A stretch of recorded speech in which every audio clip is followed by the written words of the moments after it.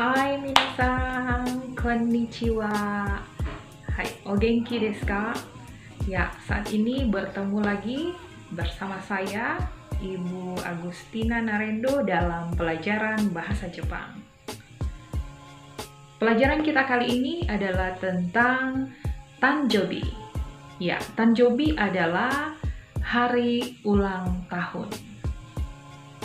Ya, sebelum kita mempelajari tentang penulisan tanggal, bulan, dan tahun dalam bahasa Jepang, yang pertama yang harus kita ketahui dulu adalah cara menyebutkan angka dalam bahasa Jepang.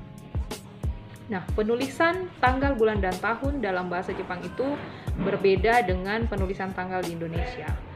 Nah, kalau dalam bahasa Jepang urutannya adalah tahun, bulan, dan tanggal.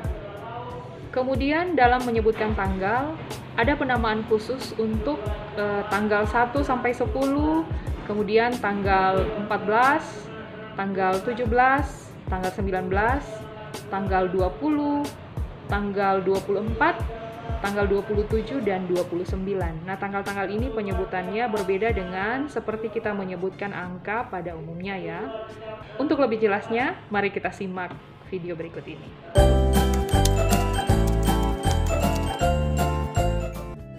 1月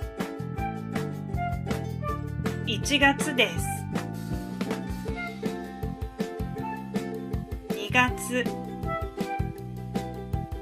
2月です。3月です。4月です。5月です。6月です。7月です。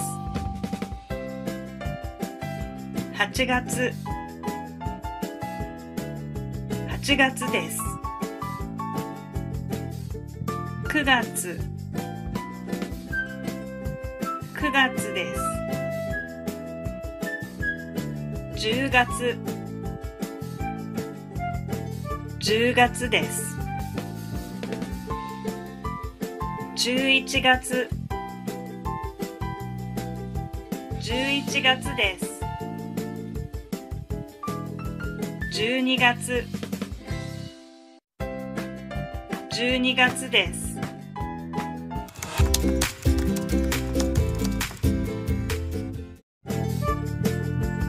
1日、2日、3日、4日、5日、6日、7日、8日、9日、10日、11日、12日、13日、14日、15日、16日、17日、18日、19日、20日、21日、22日、23日、24日、25日、26日、27日、28日、29日、30日、31日. Untuk tanggal yang berakhiran dengan angka 4, yaitu tanggal 14 dan 24, penyebutan angka terakhirnya sama dengan tanggal 4, yaitu yokka, sehingga tanggal 14 menjadi juyokka, dan tanggal 24 menjadi nijuyokka. Untuk tanggal 17 dan 27, penyebutan angka terakhirnya tidak sama dengan tanggal 7, tapi digunakan angka biasa yaitu shichi dan ditambah nichi, sehingga Tanggal 17 menjadi Ju Shichinichi. Tanggal 27 Niju Shichinichi. Begitu juga dengan tanggal 19 dan 29.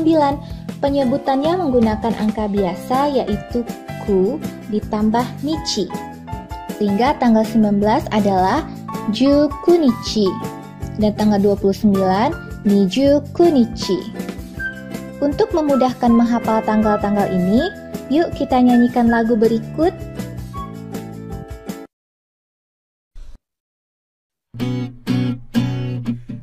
Tachi, 2日、3日、4日、5日、6日、7日、8日、9日、10日、14日、19日、20日、24日、29日。1日、2日、3日、4日、5日、6日、7日、8日、9日、10日、14日、19日、20日、24日、29日。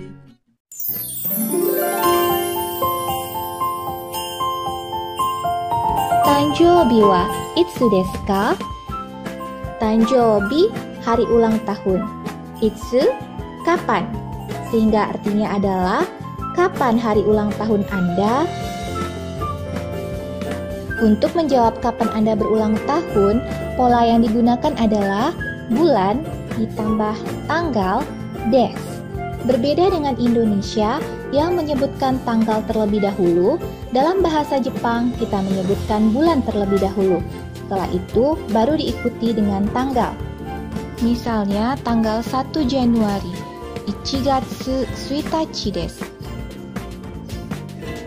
Tanggal 2 September, 9月2日です。Tanggal 20 Desember, 12月20日です。Dan seterusnya. Dengan menggunakan pola tadi, kita juga dapat menambahkan kata tanjoubi pada awal kalimat. Sehingga polanya menjadi tanjoubi wa ditambah bulan dan tanggal ulang tahun des.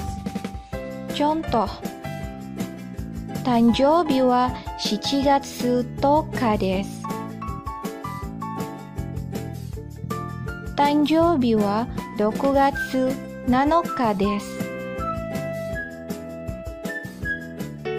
Ya, demikianlah pembelajaran kita hari ini mengenai Tanjoubi atau hari ulang tahun.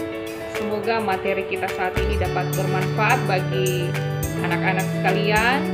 Dengan materi ini, saya berharap anak-anak bisa menyebutkan hari ulang tahun masing-masing dalam bahasa Jepang. Oke, domo arigatou gozaimashita. Mata asta. Sayonara, guys.